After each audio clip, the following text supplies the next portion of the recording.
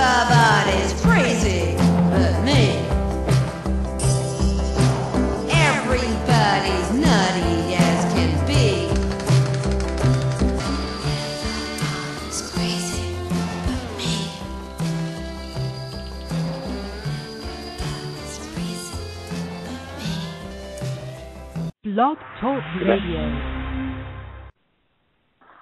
Hi, all y'all. This is the girl George and the Dragons Radio Show. We're right on the summer solstice here in San Francisco Bay Area.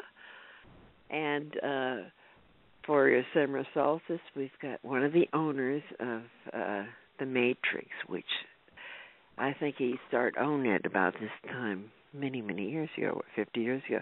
So here we go with Gary L. Jackson.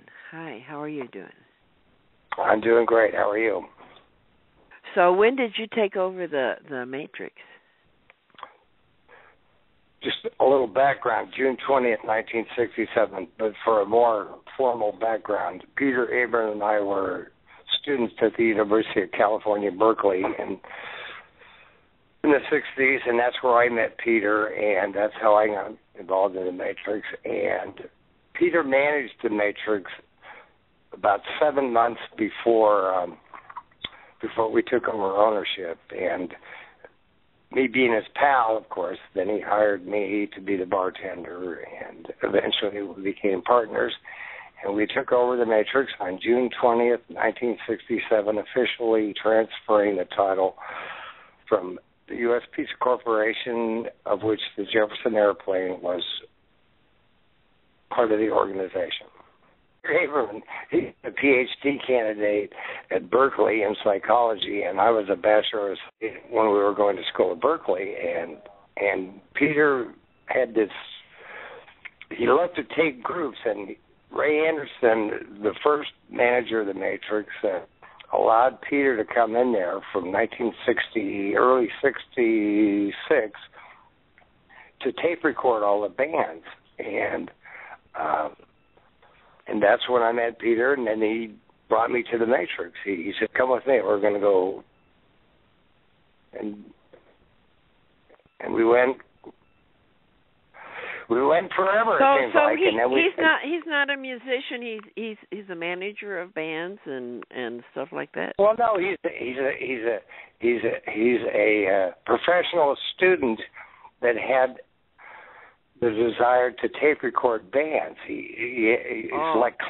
Peter collects live tape recordings. Richard Milhouse Nixon tape recorded everything in the White House. Peter Abram recorded everything that we did in the Matrix. Oh, cool. Okay. So what bands played there at the Matrix? Well, where shall we begin? August 13th, 1965, the Matrix. Country Joe and the Fish, Quicksilver, The Grateful Dead, Big Brother and the Holding Company, Steve Miller Band, Santana. It's a Beautiful Day. I mean, who have I left out? They're going to be mad at me. Charlatans? Oh, the Charlatans is my favorite. Of course the Charlatans played there.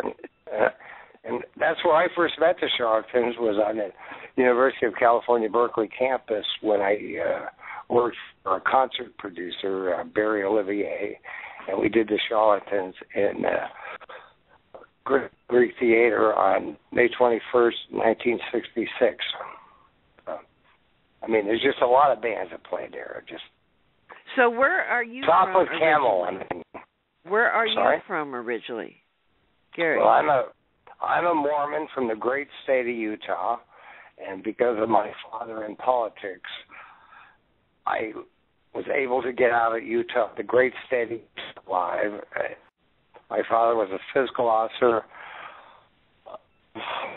military bases in Utah, in northern Utah, the Dugway Proving Grounds, the Deseret Chemical Depot, and the Twilla Ordnance Depot.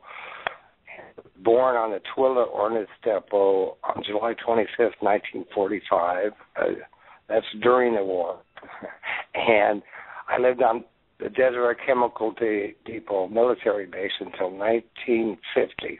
So the first 5 years of my life, I lived on the when my father could finally move off in 1950, he moved to Tooele, Utah, and I for a couple of years, but my father in the military got into a beef, and he got fired from his job, and the congressman and the two from the great state of Utah came to my father's aid. They were Republicans, Arthur V. Watkins being the leader.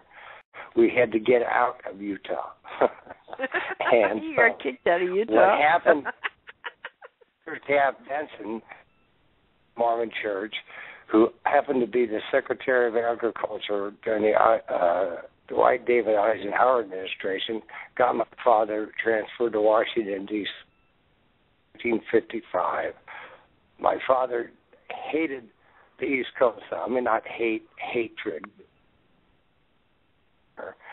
And so he got transferred to become the fiscal officer of the Western region of the United States Forest Service, and I arrived in San Francisco on November 15, 1957. 57. So your whole family came out here, right? Well, just my brother and I with my parents. I still have 32 cousins and 64 second cousins, and very few of them have visited me. So it's just you and your brother, the kids? Well, there's two of you? Right, they came to San Francisco with my parents. That's correct.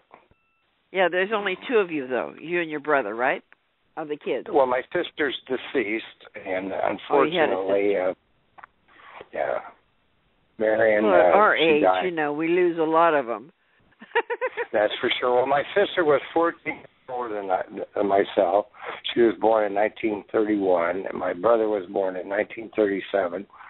He's 8 years older than me, and like I said, I was born in 1945. Okay, so you came out to San Francisco, and you started going to college. Which college? Berkeley?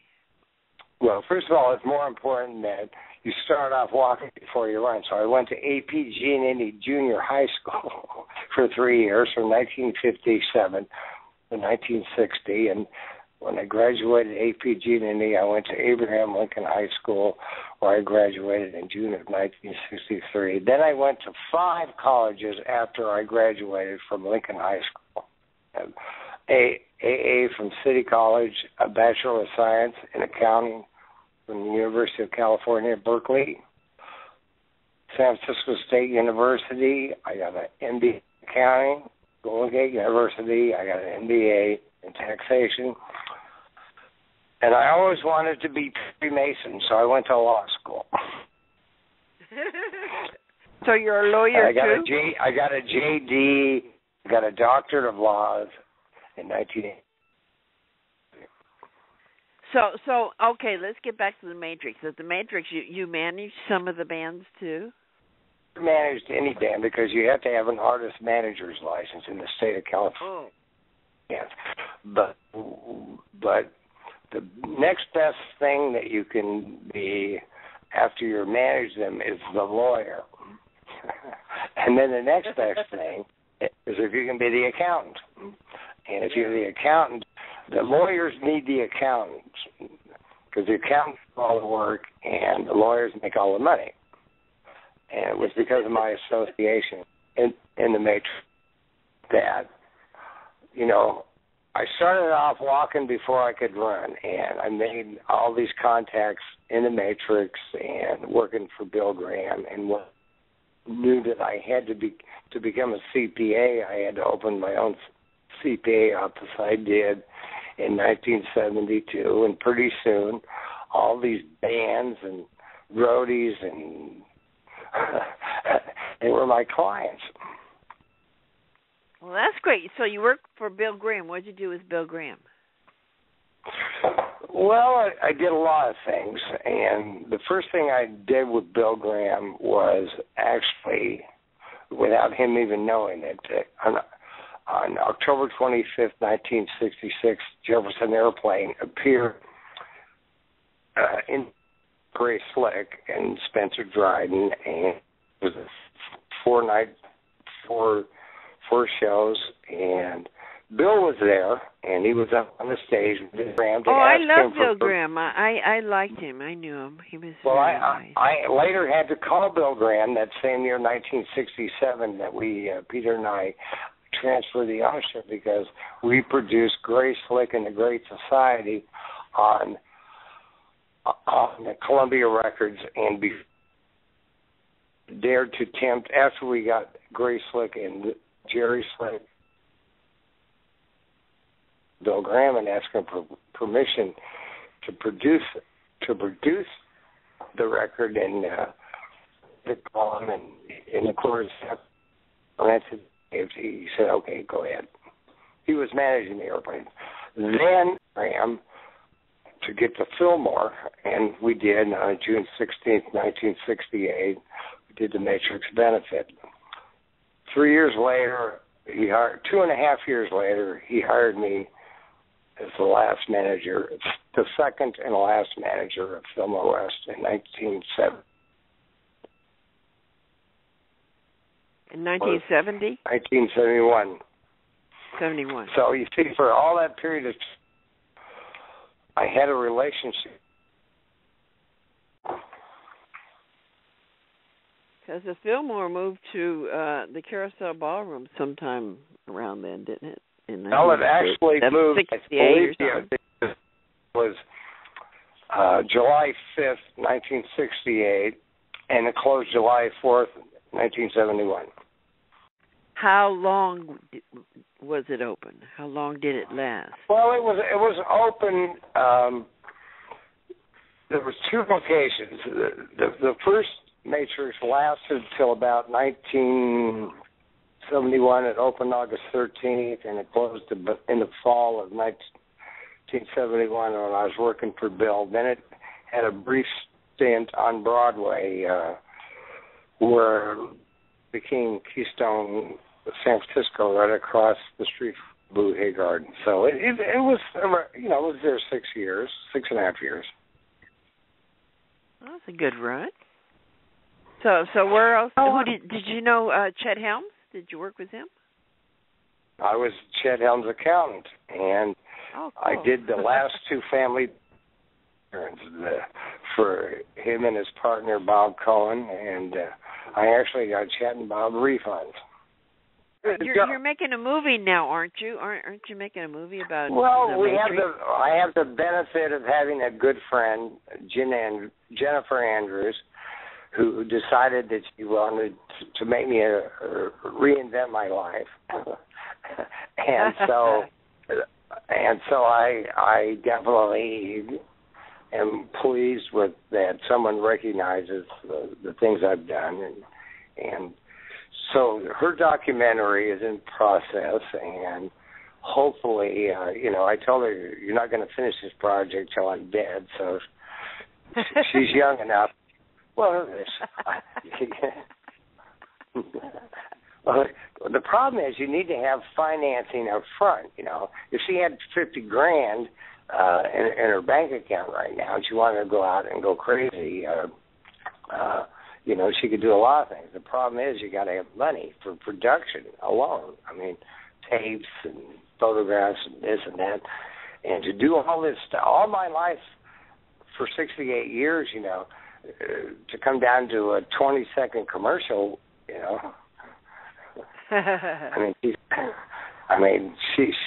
anyway, she's. Did you save any of the videos and stuff? Did you save any videos? Well, the only thing we did in the Matrix was tape record everything. Audio. Later on, there is no videos. There's no actual videos in the Matrix. That was very premature and very premature, and so most of the things back then were handheld cameras and stuff. I know. And then they got to transfer the tape, and there's production costs. So, the only thing you could do that were videos is like some of the things like you've posted is when KQED does interviews. They do interviews about the Matrix or Bill Graham or Santana or Grateful Dead. and so you needed to have the cameras. And as you know, back in those days, color cameras were very expensive. Yeah, I know. And if you did, and we were too cool for school, so we couldn't do it in black and white. Everything had to be in color. But anyways, they did a movie about us. They did a movie about us, but I've saved video over the years of me on stage that people have made and they gave me copies of. So I had a lot of live footage in that, so I stuck that in there. So mostly it's when they made it. Originally it was talking heads, just people talking about us in the old days, and not added the video. But it helps if you got video for it. Right, but even back in our little heyday, I mean, after we got through with dinosaurs, then we got other dinosaurs. I mean, there was VHS and the Japanese. You had to have two different video tape recorders, one for VHS and one for the Japanese version. So Beta, I think it was called. Right. Well, see, that's how old we are. See, even I know what it is, but I can't remember it because all that stuff is in the inventory somewhere. Well, I had a TV show on Community Access TV from about 1978 to about 83. So I got a lot of the people on that, Mike Wilhelm and Blue Cheer and all them. I got because they were going through town at the time. You're very cool. But the only other person I know is Pete Slauson, and if you haven't touched base with him yet, he's an underground freak in San Francisco and a great guy. I mean, he's got videos of stuff, But I would like to may I ask you a question now? Yeah. You mentioned Community Access TV. Was that Channel 26 in San Francisco? Well, I'm in Berkeley, so it was actually out of San Leandro. Same thing, only different. Because they had a new studio that was colored cameras and shit. We had like 3 cameras and a control booth, where at the time in San Francisco they only had a little room and one little black and white camera. So I filmed it in San Leandro, and then I played the tapes in San Francisco. So I had the only colored show on the station at that time in San Francisco, because I filmed it in San Leandro, which had a brand new state-of-the-art studio. So there. Well, that's cool. So I got some great tapes of Mike Wilhelm.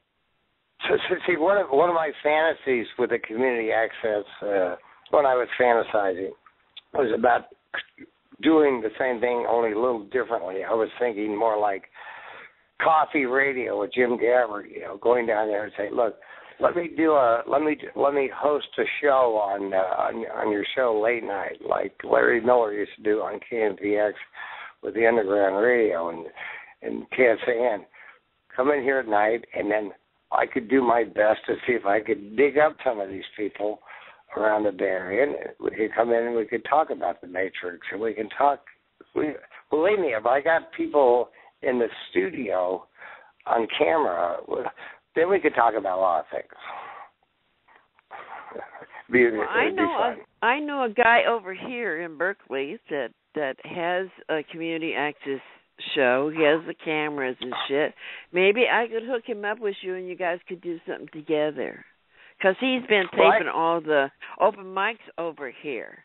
So I'm sure he'd love to get a hold of some of the old acts from before and work with you. So I'll hook him up with you. His name is Slim. He goes by Slim. I'll hook him up with you. And maybe you guys can work now. Because he's already on Community Access TV. You just, remember, the Matrix is a fantasy. I mean, and I had my own fantasies inside the Matrix, the womb. Remember, the Matrix is the womb. So, but what happens is you have fantasies and you throw out ridiculous concepts, and then one day it happens. It's not so ridiculous after all.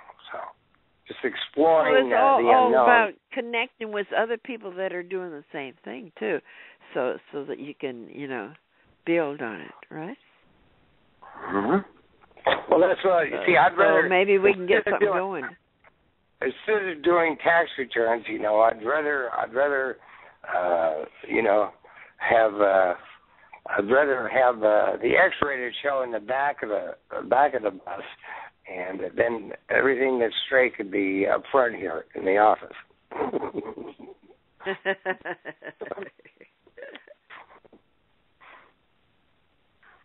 Well, have you talked to anyone down at the San Francisco Community Access TV? Not really, because it's one of those things. When I was exploring the unknown in the '80s, it just the time wasn't right, and but aside from I need like a Jennifer, someone, a front person, because I'll talk to anyone, but I don't want to be put on hold for 2 hours and have lunch with a secretary's lunch, and I've been through Hollywood, I've been through New York. All I want to do is direct contact. So I need a front person to stay on the line and write the letters. I always write letters first. Before I deal with people, usually I always wrote a letter and stating, what I was up to, and mailed it, and then 2 or 3 days later with a follow-up phone call, and then they knew what I was talking about. If they wouldn't talk to me, then they weren't interested. I didn't need to talk to them because they weren't going to talk to me. I need a front person to do those kind of things. I just can't call and say, "Hi, I'm Gary L. Jackson."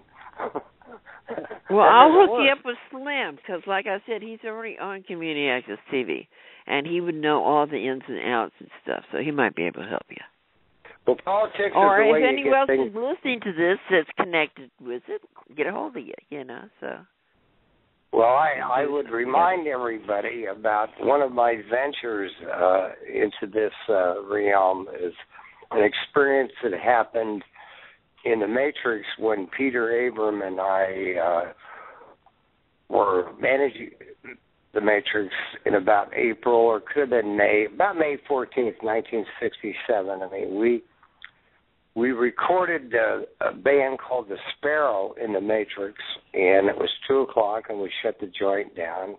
And at 50 Green Street at KNPX, Larry Miller let us in, and we went upstairs, and so we played The Sparrow, recorded live, hot off the press kind of concept. Ladies and gentlemen, here it is, live from the Matrix, The Sparrow. And Larry Miller's sister station at that time, and I say Larry Miller because he was the first, had a sister station called KMPC in Los Angeles, and so we made a dub of the tape, and he sent the dub of the tape down to KMPC, and then the next month, Sparrow broke up. But they're playing his tapes, and Gabriel Meckler from ABC Dunhill Records heard the Matrix tapes, and he went out and found John Kay and all the rest of the band, and he put the band back together again because they had moved from San Francisco to L.A., and then he called them Steppenwolf and signed them to ABC Records, and the rest is history. So that's where Steppenwolf came from. So whatever happens, whatever you do, you never know the power of what you can do, because one day you'll find out. Yeah, just go for it. Yeah, go for your dreams, right? Well, you just, like first I said, you don't say try again. We were just young entrepreneurs, trying to make a living, in a hostile environment, and but we didn't our goals were high, and our vision was focused, and we didn't let anything slow us down. Yeah, so that was one of the first places on the Fillmore in that area, right? The Matrix. Well, the Matrix was, prior to the Matrix, it was called the Honey Bucket, and then Marty Dallin was playing up around the corner at the drinking gourd on Union Street, and he had a band called Town Choir, folk singers. When folk singers become rock singers, they come down to the Matrix, and Marty Dallin was the leader of the pack. And he put together the Jefferson Airplane with Paul Kanner, and Matrix opened August 13th, 1965, in Cow Hollow. That's great. Okay, we are out of time. Thank you for calling. And anybody that's interested in getting involved in this project, please get a hold of Gary. Thank you, Gary L. Jackson from the Matrix. This is Girl George and the Dragons Radio Show. Saying, see you later, alligator. Thank you for having me. Everybody